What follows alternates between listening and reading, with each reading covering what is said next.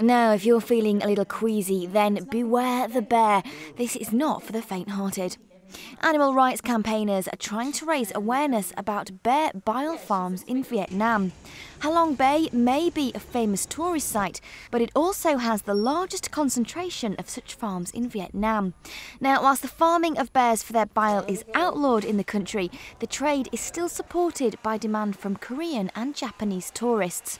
And if you're wondering why bear bile is so sought after, it's sold on the black market for medicine and recreational drugs. Digestive bile is forcibly extracted from the gallbladder of bears, and campaigners are now trying to alert tourists to this fact by distributing leaflets in the beauty hotspots.